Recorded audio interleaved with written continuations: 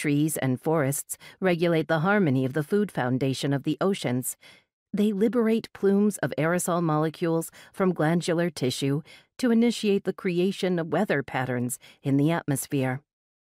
Every tree is an ace at quantum mechanics through a universal reaction called photosynthesis, of carbon capture and oxygen release.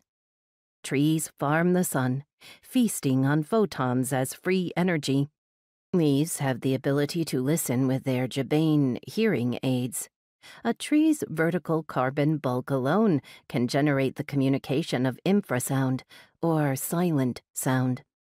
Forests negate the albedo effect, stabilizing the northern jet stream.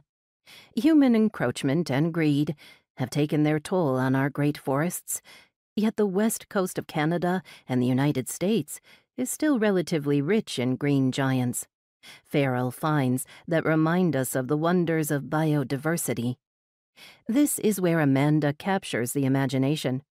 Her mission becomes not only to track these remaining giant trees, but to meet them person to person, to stand before the green mirror of a tree and see what it reflects.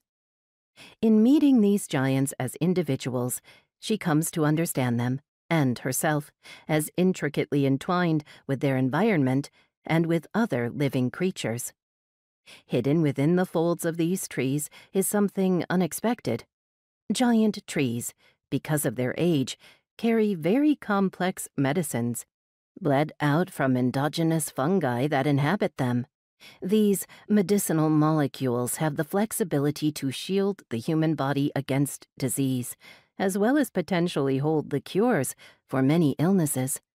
This alone puts another kind of moral value on protecting these forest giants.